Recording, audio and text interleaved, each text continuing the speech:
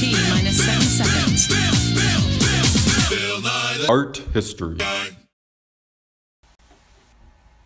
Wow, this is some pretty neat stuff. Bill, please don't touch that. Oh, sorry. Today we're going to be talking about Vanitas paintings. Vanitas paintings are a Dutch style from the 17th century that contain seemingly common or random objects that upon further inspection have deeper or even heavy meanings. Look at this painting, Vanitas with Glass Ball and Violin by Pieter Claus. There's an overturned glass, a pocket watch, a violin, and most notably, the mystical glass orb. So what does all this junk symbolize? What does it mean? Well, to start, let's look at the glass. It's been spilled, right? The liquid, symbol of pleasure, is gone. Did somebody drink it? Or was it tragically wasted?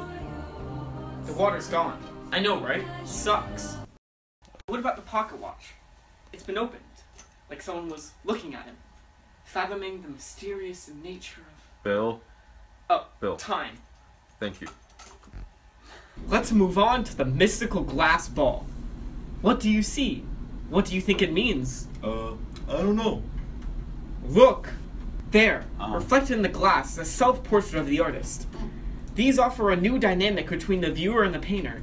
The viewer can see Claus while he works on the painting, and see the process of creating the painting. What Claus is teaching the viewer is that every painting conceals more than it reveals.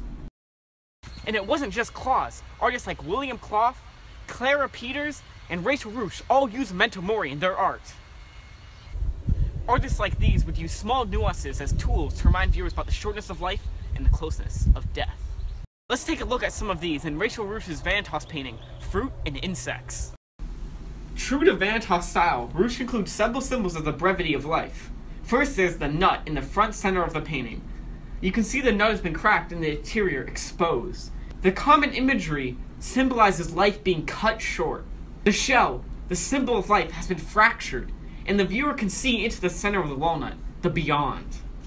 Roush makes the viewers ask questions about what happened after one's life. Is there an afterlife? If so, what should the viewer expect? The audience doesn't know exactly when they are going to die, but it is inevitable that they will. The advent of Vanitas isn't surprising given the historical context. During the 17th century was the Enlightenment period in Europe. It was a time of discovery, science, and more critical thinking in all aspects of society, including art. Works by Clough and Roush and Claus all look for the deeper meaning in art. That's what makes Vanitas so great. Thank you, and I'll see you next time on Bill Nye, the Art History Guy. Bill, what did I say about the artifacts? Gotta Put go. those down. Put those down. Bill! Bill!